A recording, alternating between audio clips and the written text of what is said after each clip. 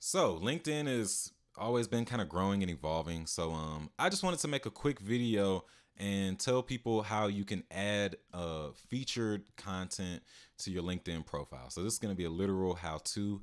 Let's jump straight into it. I apologize. It's going to look very weird. You're going to see me looking at me, and then we're going to hop straight into my LinkedIn page. So let's take a look see here. Now, if you already have something in your featured section, this is going to be pretty straightforward because you can just click this button. You can add whatever you want. But let's talk about some of these things. So for example, if you don't have anything in your featured section, this entire area is going to be gone. It'll be empty space and it'll just jump straight into like your dashboard, your activity, blah, blah, blah, right?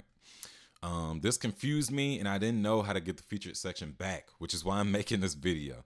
So when you want to add something to your featured section and you haven't used it and it's not on the page yet, you can click add profile section, open up this drop down, and then you'll open up another drop down for featured content, and you can add like a few things. So for example, adding posts mean adding a post that you actually made to LinkedIn. So for example, these are all posts that I've made. So you could add a post to your featured profile, like maybe your boot camp shouted you out, or you were featured in an article or something like that, or you had like a LinkedIn post that resonated with a lot of people.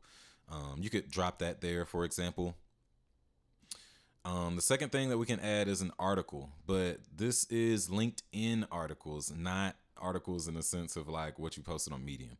So if you want to share some of your writing or you want to share like a YouTube video, you'll need to make an actual LinkedIn post. Okay, just keep that in mind.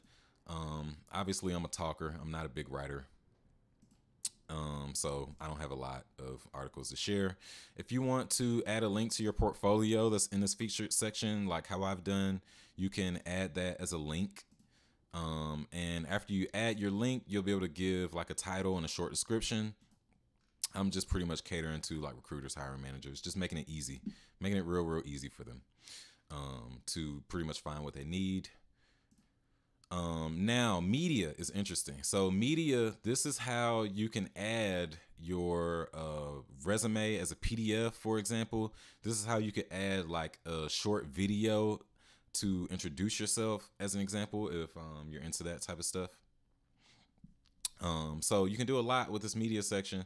Also, you still get to add a title and a description. That's pretty much all we need to cover in this video.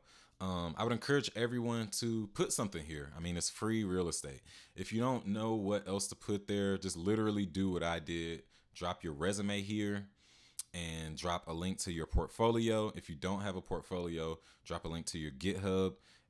If you're feeling like insecure about your GitHub, then drop maybe like a media post here of like the last project that you've worked on, and just give people an idea of like what you learned throughout that process.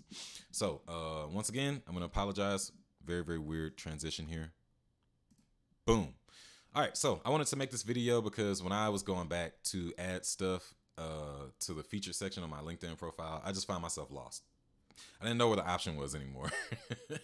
So if you need more literal videos like this, please let me know what will be helpful for you to know, and we can just walk through it. Until then, I will see y'all next time. Thank you for joining me on my job hunt journey. Peace.